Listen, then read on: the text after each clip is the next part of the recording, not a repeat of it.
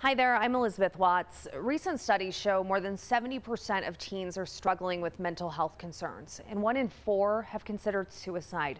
Here in Colorado, it is considered a crisis. So we want to continue our focus on mental health and our teenagers and children, especially in the wake of the pandemic, which has made it even harder for them than before. For the next half hour, you'll hear from Children's Hospital working to get the government to help, school principals and counselors working to make cultural change, and from parents of Sandy Hook victims releasing alarming PSAs to get the attention of adults so we can all help our kids.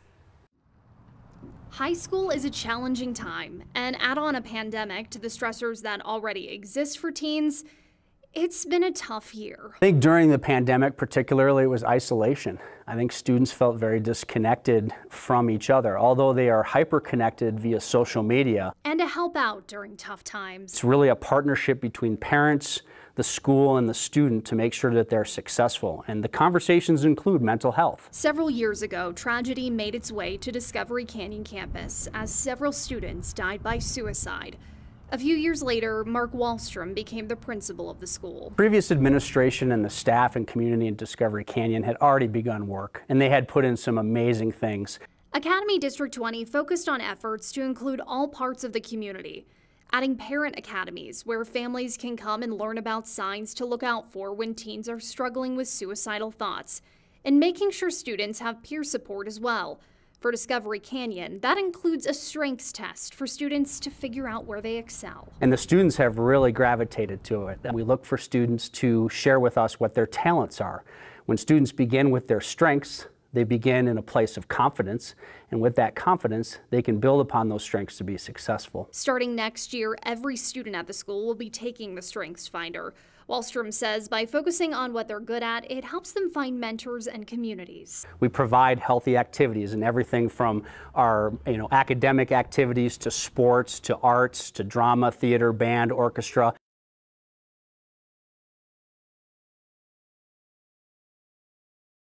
One teen suicide is one too many, but unfortunately those numbers keep climbing in El Paso County. In 2020 alone, 15 were reported. Jill Davis is an empty nester. I made the decision when I had that first infant that I would always listen to them.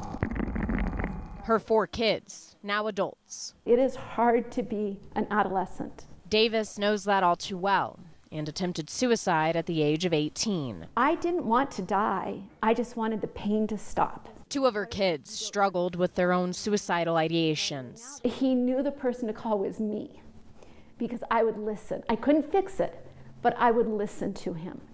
And I did. And all the skills I gave him as a child, the way I got him through those 3.5 hours of trying to find somebody to help him, I pulled out all his childhood books and I read him books. In El Paso County in 2020, 15 teen suicides were reported, 12 boys and 3 girls. The most common stressor listed as family discord, followed by school-related stress.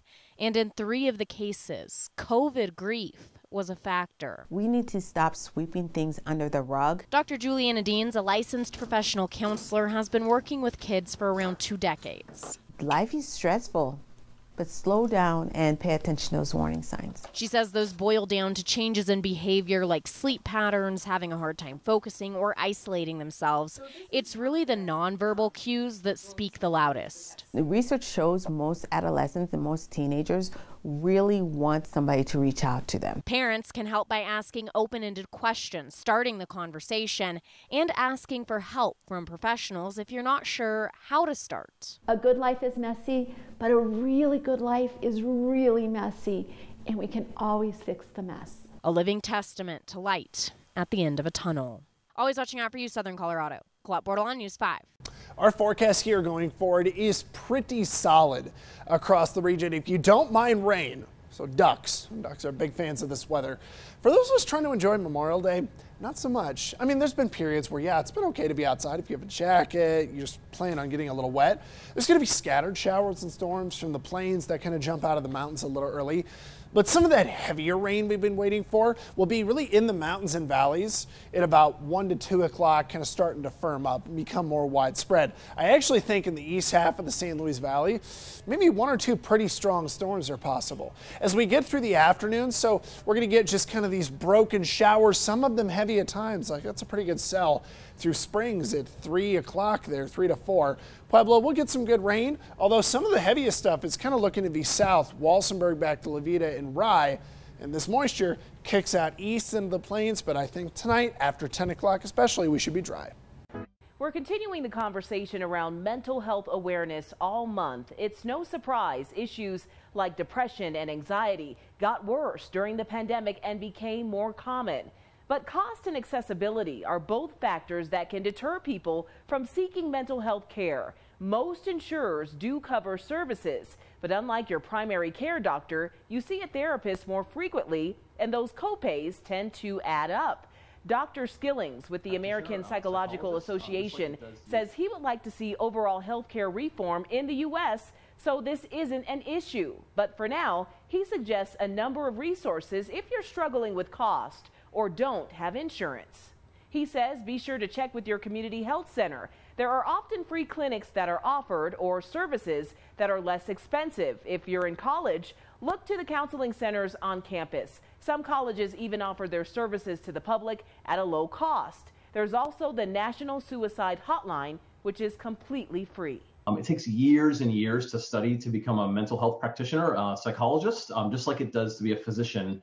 And the services are expensive. Each of us are going through smaller traumatic events almost every day of our lives. And we now know those traumatic events are taking a toll and continue to take tolls on people. Now, aside from cost, getting an appointment with a therapist can sometimes be a long process.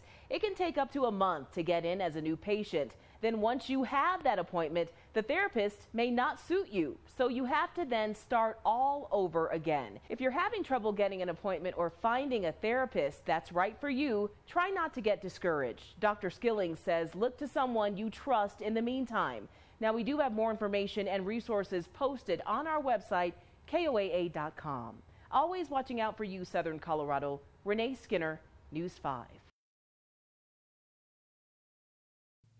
As we work to rebound from the COVID-19 pandemic, Colorado lawmakers are pushing through a bill that would provide free therapy and health screenings to children across the state. For children and young adults across the state, the pandemic has taken a heavy toll on their mental health. The virtual impacts of being unable to really connect on the same level with people. Switching to online school, like college courses, like I just feel like I've gotten robbed. With enormous disruptions to schools, social activities, and support networks, both girls say mental health resources are needed now more than ever before. COVID has given everybody or has isolated everybody to where they have sat with their demons, and sometimes those demons have won.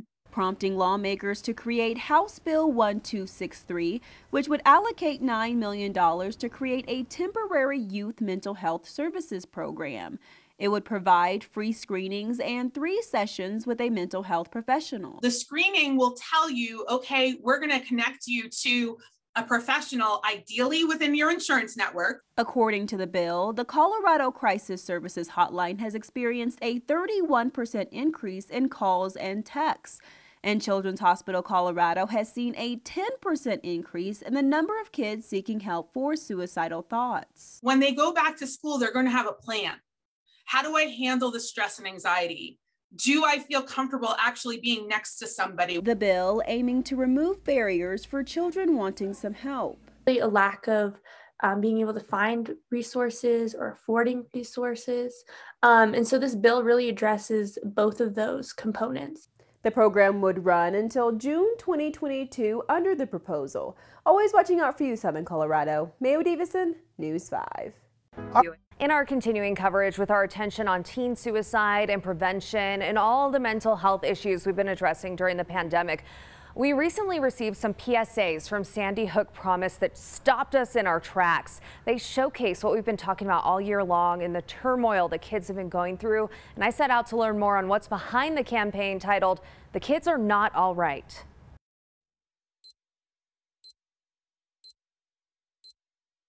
X plus X plus 1. It's tough to be a kid right now. Isolation, missed graduations and proms, staying in a bedroom 20 hours a day, missing their friends, and constantly plugged in. How to overload a circuit. Plug in. These PSAs put out by Sandy Hook Promise and BBDO New York really show the anxiety, isolation, pressure, boredom, and information overload that teens are experiencing. Authorities say she endured nearly a year of cyberbullying. I spoke with Mark Barden. His son Daniel was killed in the tragedy at Sandy Hook Elementary on December 14th, 2012. He's co-founder and managing director of Sandy Hook Promise, working to prevent future tragedies. Their call center seeing a huge uptick in life safety calls this year. Being a teenager, middle school, high school has its challenges as it is in the best of times. But this pandemic and the resulting quarantine has exacerbated all of those challenges. They want to get the word out for parents and adults to be aware of any warning signs like fixation on social media, withdrawal from friends, changing friend groups, mood swings, change in behavior. These signs don't necessarily mean that your young loved one is on their way to something terrible or tragic, but they could be, and certainly can help to be more aware, to be more connected. Barden says the emotional situation kids are dealing with now can give rise to various forms of youth violence, including school shootings, suicide, and self-harm. Frightening headlines across America. Experts say the stress right now is a recipe for a powder keg effect that might lead to more tragedies when school returns in the fall. The end of the pandemic is near. Things are going to be back to normal next year. So why is this message still important? So I think it's even more important now, Elizabeth, because students who have been existing, their social lives have been primarily in a digital online landscape. And so the additional stress of now reemerging into society and now being social face-to-face with their peers brings a whole other set of challenges and anxiety with it. Barden says we need to be extra vigilant because there will be a new phase of transition here. He says there are almost always warning signs before things blow up, and it's up to parents in our community to help protect our kids.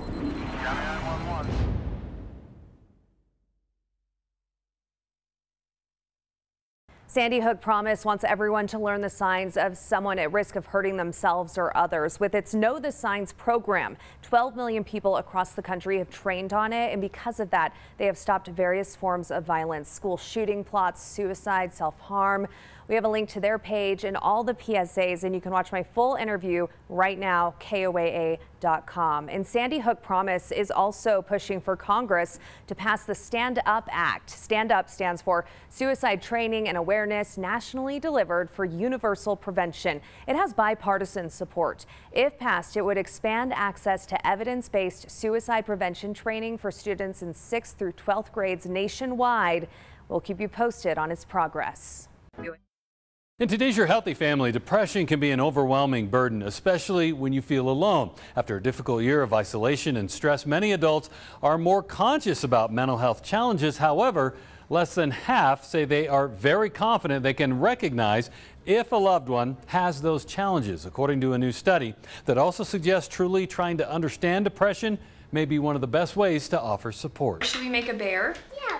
When Amanda Lang began feeling depressed, she says it was hard to explain what she felt to those around her. This isn't who you are, it's this illness that's taking you over. She's not alone. In a new GeneSight Mental Health Monitor national survey, 83% of those living with depression said life would be easier if others could understand what they're going through. However, most reported they are more likely to hear statements that demonstrate a lack of understanding. Someone told me that depression wasn't real and that it was all in my head. The Depression and Bipolar Support Alliance and GeneSight are working together to help raise awareness for how depression feels. One of the best predictors of being able to recover from a bout of depression is to have caring others in your life. More than half of those diagnosed with depression indicate in a poll they started a new treatment since the beginning of the pandemic, and half of those with depression have tried 4 or more medications. It can be very frustrating for a patient that has to go through a trial of medication over a 4 to 6 week period, only to find out that that medication does not work for them. A genetic test may help doctors by providing information about how a patient's genes may affect outcomes with certain medications that treat depression, anxiety, and other disorders. Offering support by asking questions like, how can I help? Or do you want to talk? Are some of the more helpful ways to be there for someone living with depression.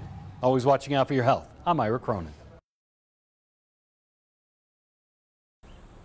As we continue to rebound from the effects of COVID-19, May is Mental Health Awareness Month. And a new Leaf Therapy here in Pueblo says the pandemic has actually normalized speaking out about one's mental health issues. Plus, the state of Colorado is taking a step in the right direction to help Colorado's youth that might be struggling.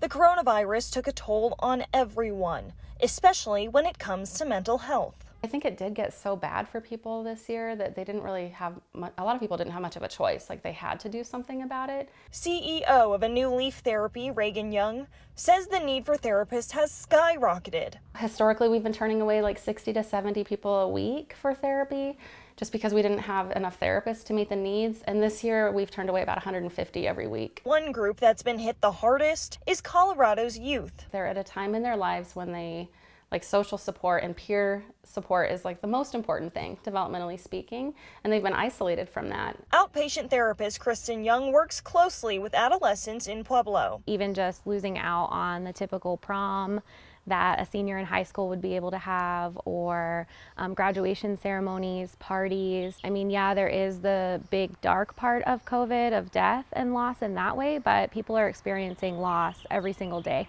A new bill on the table would provide youth all over Colorado with 3 free mental health sessions. I was so excited. I think anytime we're increasing access to mental health care, it creates a trickle-down effect for the community. The program would last for roughly 1 full year. And A New Leaf says normalizing therapy and seeking help. That's the silver lining of the pandemic, because it's really been so normalized, I think. Therapy it's just looked at so differently. Like, who doesn't need extra support during a pandemic? It's just one surprising perk from the year of COVID-19. For more information about these new services and the way that A New Leaf Therapy is expanding, or if you want to go over and read the bill yourself, head over to KOAA.com and find this article. Always watching out for you, Pueblo. Natalie Chuck, News 5. There are a lot of people who will be getting help in the wake of the Preakness Way mass casualty shooting. That includes first responders. A mass shooting, police, fire, ambulance crews all on scene to help. First responders see and experience horrific things up close. Our mind stores this stuff, and if we don't have a way to release it safely, it could rear its head whenever. The term with origins from the military is post-traumatic stress. It needs attention before it becomes a disorder. We want to get in there and help people process these emotions, process the feelings, process the hurt, the grief, the fear. And get rid of the stigma and say, this is okay, you're human. Eric Frederick is the wellness sergeant for CSPD. A couple of years back, he was charged with stepping up attention to mental and emotional health in the department. An improved network of resources and programs is now in place. Programs are fine, but you need staff willing to see a problem and accept some guidance. But it's okay. That is normal. May not be normal for you, but it's a normal psychological response to what you've experienced. At a scene, officers typically suppress or detach from emotions so it doesn't interfere with good rational decisions. From minor to major, those emotions can surface later. The CSPD Wellness Plan starts with discussions among buddies in the same section. It transitions to support from trained peer volunteers. If needed, psychologists with first responder expertise are offered at no charge. In a preemptive move following the mass shooting on Preakness Way, officers, dispatchers, and other first responders are getting an invite to a group wellness debrief. Peer support people there, we're going to have the psychologists there, we're going to have chaplains there. The help is for people on scene, also dispatchers who have to deal with this over the phone. Watching out for you, Colorado Springs, Bill Folsom, News 5.